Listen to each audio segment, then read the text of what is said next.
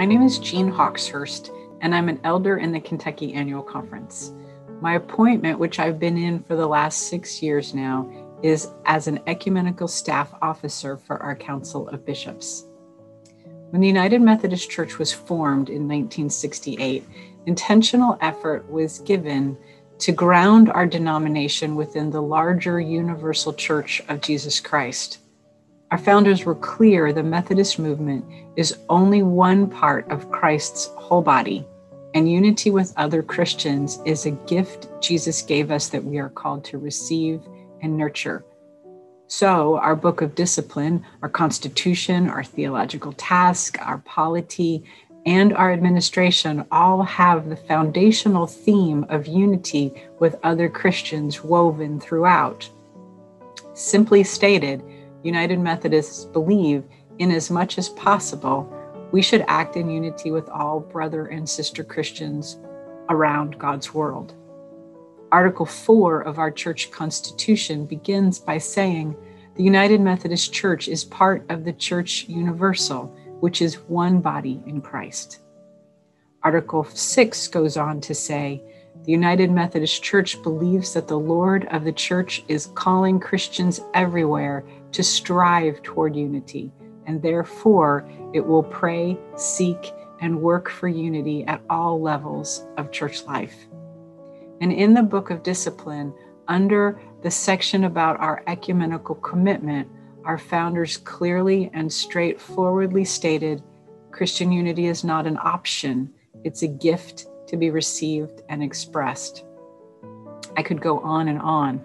Calls to live out unity, the unity that Christ gave to his followers, are throughout our scriptures, our book of discipline, our hymnody, and our lived tradition.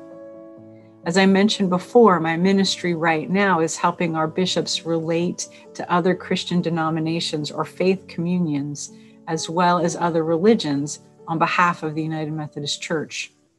These ecumenical partners are watching very closely what's going on in our church today, some with a bit of nervous concern. So it's clear about the numbers of Christians I'm talking about. Let me name just a few of our ecumenical partners. The World Methodist Council, made up of 80 different expressions of Methodism from 138 countries.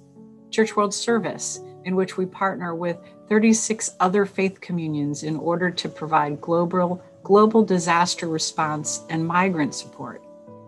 The Global Christian Forum, a movement of representatives who meet together to foster mutual respect and address common challenges. Christian Churches Together, a similar movement in the United States, which is currently working to support racial equity within and among the churches.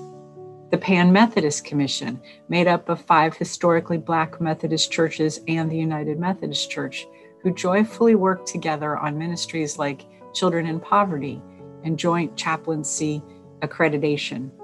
We're also involved in the National Council of Churches, regional councils of churches, churches uniting in Christ, dialogues and commissions, and the Concordat partners I mentioned in the last video. These are watching the United Methodist Church and praying for us. We're an important and foundational church in the ecumenical movement, and what we do will have ripple effects throughout the universal Church of Jesus Christ. Some of our ecumenical partner churches have already gone through the same decision-making process. Presbyterians, Lutherans, Episcopalians, United Church of Christ, Cooperative Baptists, Disciples of Christ have already gone through similar questioning and taken their votes. They all now allow for marriage and ordination of LGBTQIA+ persons, mostly through a local option or choice. Meanwhile, a couple churches have put conversations on hold with us while we wait and see what will happen in our general conference. In one case, our dialogue with the Episcopal Church that has culminated after decades of dialogue with a proposal for full communion between our churches has been put on hold until 2024 while we all wait and see what will happen. One church, the Reformed Church in America, is going through the very same decision-making process we are and will probably take their vote sometime this summer. And in addition to personal relationships with the United Methodist Church, this process is affecting the ecumenical movement of the Church of Jesus Christ in general. Because United Methodist giving to the general church was significantly down in 2019, we have not been able to meet our promised full financial commitments to the World Council of Churches, the World Methodist Council, or the National Council of Churches of Christ in the United States. These organizations depend on our gifts. If the trend continues, collective ministries of evangelism, peace building, and anti-racism work are going to suffer. There will be significant personnel and program reductions, which in turn will affect our own disaster relief ministry, interreligious engagement, global dialogues, common advocacy, and other resources. What we do has a ripple effect throughout Christ's universal body. John Wesley once said, "Separating from a body of living Christians with whom we were before united is a grievous breach of the law of love, and hence it is only when our love grows cold that we can consider separation. Being a part of another division of the body of Christ will have ramifications." I was raised by the United Methodist Church, and I hope to stay United Methodist. We are not perfect, and we now have serious battle scars. But I believe what I've been taught by Jesus and his followers, that we are all welcome.